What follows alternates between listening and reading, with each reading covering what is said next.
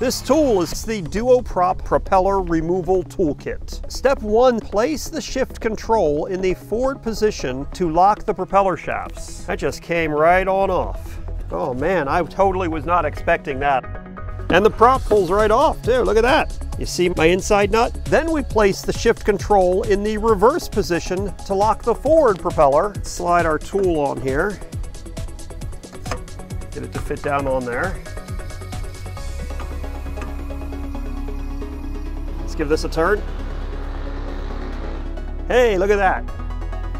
So both of these loosened the traditional way. This tool is available on Amazon. I'll have a link for it in my description where you can buy it right from Amazon. A couple of gentle karate punches, and we are off.